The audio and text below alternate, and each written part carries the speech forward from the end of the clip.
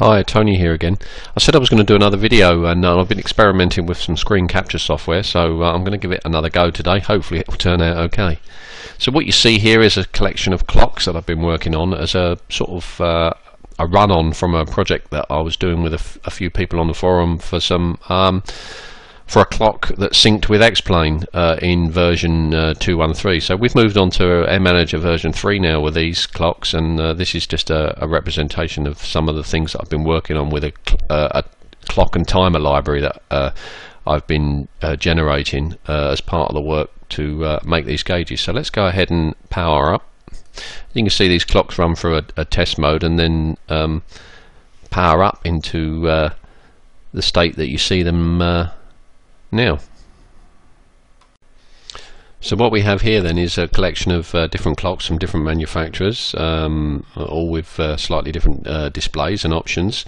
Some of them are just, there's not actually this many clocks in the collection, but some of these things, for instance this one at the bottom here, is just one instrument, just with different user properties applied to give different display options. So it's actually just an M800 clock here. You can see slightly different bezel options here, different options of display, and obviously the obvious difference is the backlit color.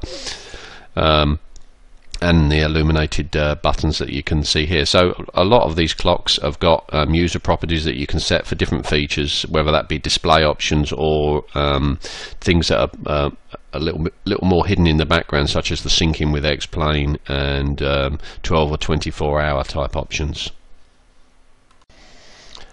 So while we've got the clocks all up here on a display there, one of the common features that is perhaps good to show with them all together here is the dimming capabilities.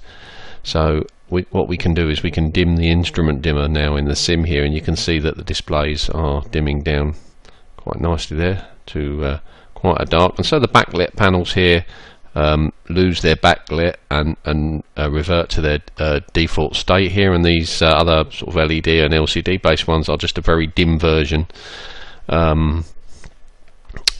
of the full brightness. And so we can wind the brightness back up again, and so you can stop at any point there and set the dim level, or there's a feature in the user properties to just revert back to the day-night setting. So once the sim decides that it's night time, these lights can just be switched on automatically, so without the progressive dimming level. So we're going to move on to actually showing the individual clocks now, and we'll talk about each one in a little bit more detail.